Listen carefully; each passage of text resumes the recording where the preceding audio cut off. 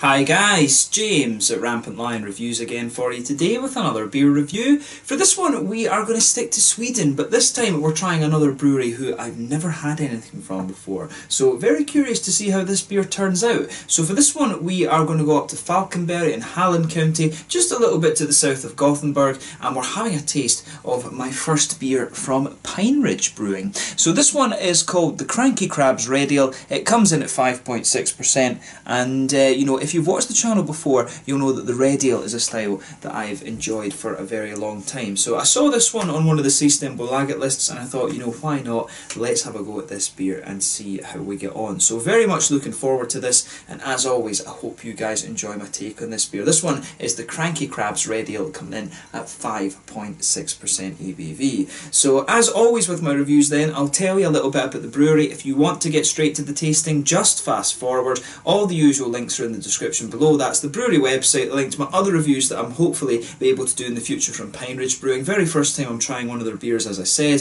There's all the usual social media. If you want to see more beer reviews, do please consider subscribing to the channel. The whole channel, of course, has a geography-based tagging system, so you can go into the home page and search for beer based on country, city, state, county, prefecture, whatever it is you're interested in. Do check out the playlist of beers from different countries. There is one there for all the Swedish beers that I've reviewed for you. That's constantly being added to, and as always, please do get in touch and let me know some of the other beers and breweries that you guys would like to see me review. It's always great to hear from you guys that are watching the videos, and the support that you show the channel is hugely appreciated. So anyway, to tell you a little bit about Pine Ridge Brewing then. So as I mentioned to you earlier, Pine Ridge Brewing are based in Falkenberg in Halland County, which is on the west coast of Sweden, just a little bit to the south of Gothenburg. And of course Falkenberg is home to the Falken Brewery, which is, you know, one of the big macro industrial breweries here in Sweden. But the company was started back in 2014 by Mikael Karlsson and Fredrik Johansson, who were home brewers, and they started brewing on a very, very small 200 litre brewery.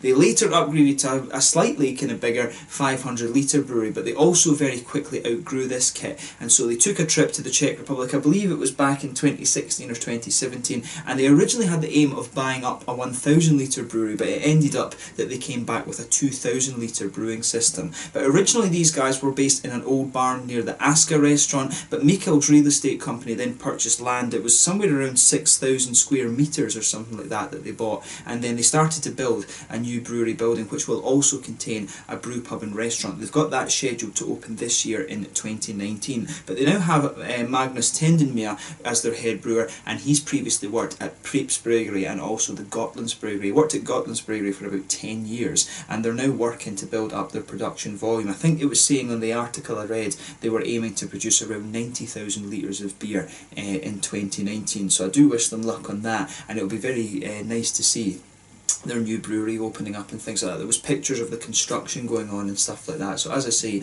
that's due to open sometime in 2019. So yeah, there wasn't too much more information available on this brewery, but it's always cool, as I say, to try some of these beers from the newer little breweries that are popping up in Sweden. I always enjoy reviewing these very small Swedish breweries for you here, and I hope you guys enjoy the videos as well. But if you want to learn a little bit more about the Pine Ridge Brewing Company, do check out the brewery website in the description below. You can follow them on Facebook as well. They do seem to be a fairly prolific brewer, and their artwork is quite distinctive as well. So if you go on the website, I'm sure it was somewhere around between 15 and 16 different beers that these guys had out already, and they've got lots of different styles. They had Kulshies, they had IPAs, American Pale Ales, there was a Porter which was supposed to be very good, so hopefully I can try a few more of those for you in the fairly near future. But yeah, let's get on to the tasting of this one itself. So as I mentioned at the start of the video, this one is a 5.6% red ale, and this is a style that I've always really enjoyed. So it says on the side here, united in their frustrations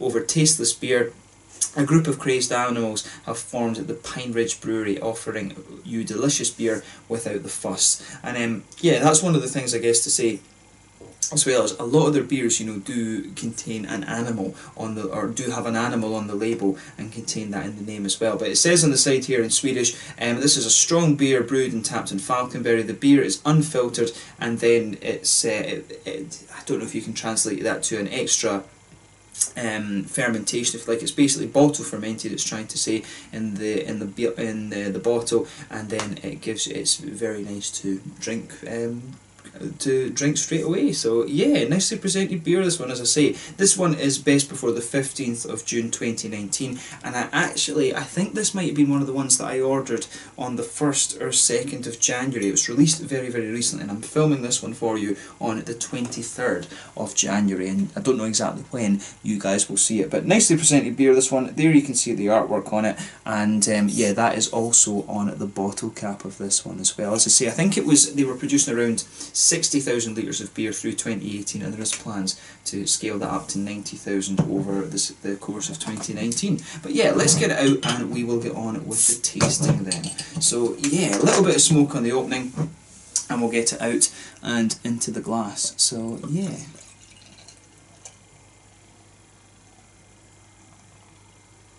So as you can see with this beer, it's poured quite a nice mahogany colour actually.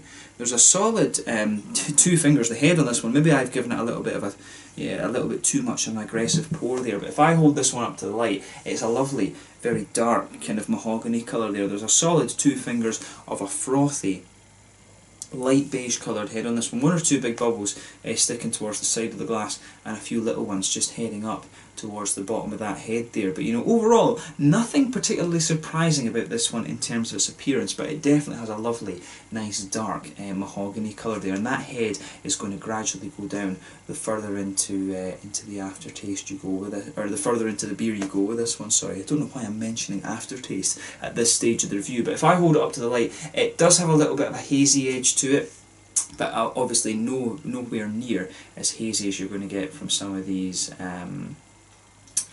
New England IPAs and stuff like that. It's quite a clear beer, this one, in a lot of senses. But yeah, let's take a closer look at the aroma then and just see how we get on with this. Oh yeah, so this one's a more malty red ale. I do wonder if it's going to be more of an American red ale or an Irish red ale. Of course, the American ones are a little bit sweeter, more caramelly, more red and fruity, whereas the Irish ones do have a little bit more of a kind of bready and slightly grainy-ish base to them with all those fruity notes as well. But yeah, so nice little bit. Yeah, nice little bit of a kind of caramelly malt to this one. It's definitely got a little bit of a brown bready caramelly malt base to the beer. It's definitely got a little bit of a slightly brownish bready quality in there as well, which is very, very nice. I'm getting a lot of nice juicy oranges out of this one too. There's a little bit of there's definitely a little touch of a red fruity note in there as well. Some kind of it's almost got a little bit of a kind of it's not cherries, but it's got a little bit of there's a little touch of phenol in here, I think, but there's a little bit of a raisiny kind of strawberry-ish note to the beer. It's quite a candied strawberry at that, I would say, but definitely some figs, maybe a little touch of a sharper raisin or plum or something like that. Maybe more of a juicy plum, to be honest. But yeah, it's got a nice red fruity edge to it, this one. And yeah, it's really well balanced actually. The aroma in this one has a good chunk of malt in it. I'm not getting much in the way of a sort of grassy or floral vibe from the hops. There's maybe a little kind of hint of earthiness in there, but nice. The malt base is quite sweet. A little bit of caramel, a little bit of definitely a little bit of a kind of biscuity vibe to this beer as well, and a little touch of bready note. But yeah, nice juicy red fruits, good little bit of orange in there as well, and yeah, I just like how everything is going together in this beer. It's definitely, I think this one, going by the aroma, I think this is more likely to be along the lines of an American red ale rather than an Irish red ale, but we'll very quickly find that out when we taste this one. So let's have a go at it then. As I always say, take a little bit of time and enjoy the aroma of the beer before you get stuck into it, because that's always half the experience when it comes to craft beers. But let's have a taste of this one then. So this one is the Cranky Crabs Red Ale from Pine Ridge Brewing Company, or the Pine Ridge Brewery up in Falkenberg in Halland County here in Sweden. Let's get stuck in. Slange, skål.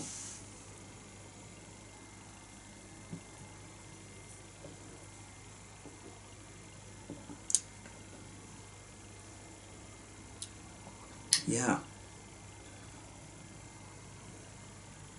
Okay, so it's not quite as sweet as I was expecting. It does have a good bit of a grainy edge to it. This one's, in terms of describing whether it's an American or an Irish red ale. It's somewhere along the middle actually. It's got a little bit of both. It's a bit of a hybrid.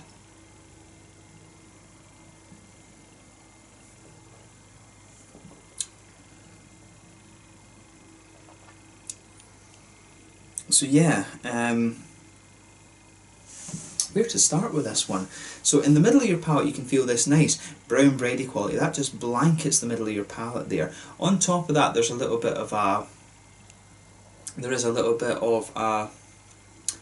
kind of grainy quality coming out of this one. The further you go into the aftertaste of this beer, the more grainy it becomes.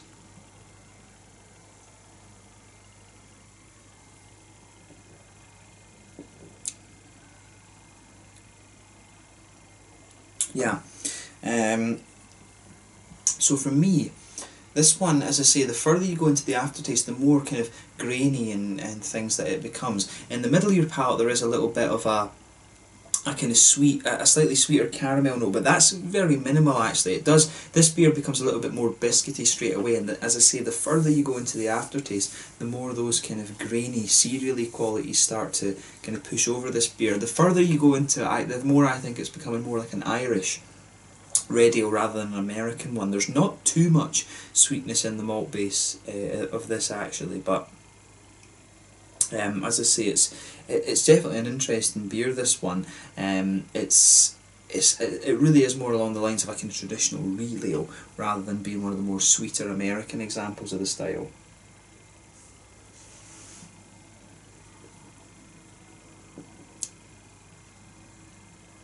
Yeah, but towards the front side of the palate actually it does become a little bit more sweeter.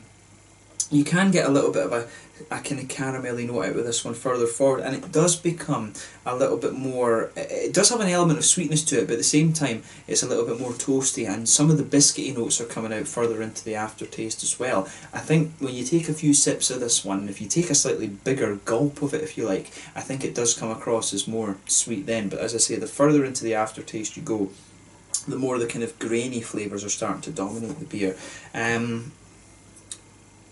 It's quite a grainy, cereally beer, this one, but I like how it comes across. It's definitely got an element of drinkability to it more than anything else.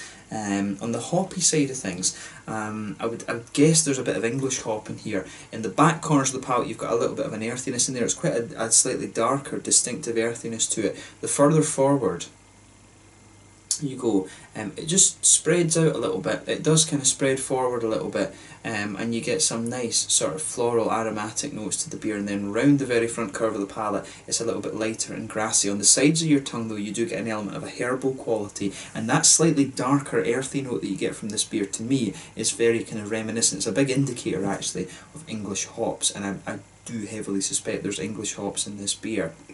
And that, I guess, the herbal quality and the slightly darker earthiness really suits the more grainy aspect of the malt base in this beer for me.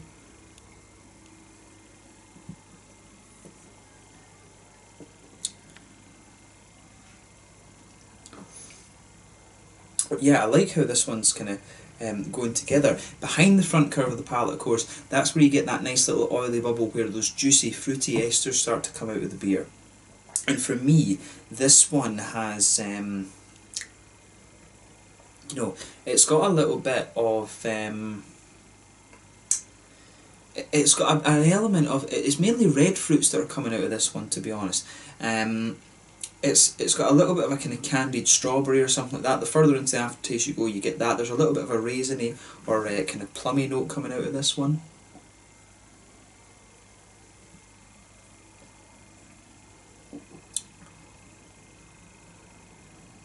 Yeah, definitely a little bit of raisiny or plummy note to this one, but right on the tip of your tongue it's more of a kind of candied, sort of strawberryish red fruit that's coming out of this beer. It's got everything that you would want from a red ale, to be honest with you, but it's definitely leaning more towards the Irish side of things. From the aroma you might think this is going to be more of an American red ale, but from the flavour it's definitely more along the lines of an Irish one. So yeah, it's quite reminiscent of some of the English real ales as well, some of the English red ales.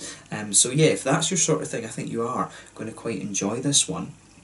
In terms of the mouthfeel as well, At the bottom end of mid-bodied, I would say, this beer. Carbonation is quite smooth. There's, you know, the mouth feels well balanced between being oily and slightly wetter. Good little bit of hoppy bitterness to this one, somewhere around the sort of 30-40 IBU mark. Little bit of sweetness coming out from the malt base a little further forward, but as I say, further back it's becoming a little bit more grainy, and then some nice juicy fruity qualities to this one as well. There's almost a little bit of a slightly woody quality starts to come out of this beer the further you get into it as well. But overall, really nice example of the Irish red ale, and it's got a little hint of an English red ale quality to it as well, although the aroma, as I mentioned earlier, does make you think it's going to be more of an American beer. But it's been really cool to review my first beer from these guys. I'm very curious about their smoked vanilla porter that they have. Hopefully I can get a hold of one of those and review it for you at a future date. But yeah, as I say, it'd been an interesting beer to review, this one, and I hope you guys have enjoyed my take on it. This is just a style that I particularly enjoyed, and when I saw it come up I thought, you know, why not? But yeah, let's leave it at that for this one. This one is the Cranky Crabs Red Ale. Definitely one to pick up if you enjoy these kind of traditional Irish red ales, or a slightly more traditional kind of English real ale. It really fits more into that category quite well. So yeah, let's leave it at that. Once again, thank you for watching my beer reviews. Until the next time, please like, subscribe, share, all the usual YouTube stuff. Let me know your own thoughts on this beer in the comments section below. Let me know what your favourite beers are from the Pine Ridge Brewery as well, and hopefully I can review a few more of these in the near future. But thanks again for watching, and I will catch you guys very soon. Make sure you check out my social media, and make sure you have a go at some of these beers if you get the chance. This one is definitely well suited to those of you who like the traditional English and Irish red ales. Until the next time, stand just now, and I'll catch you guys later. Skål.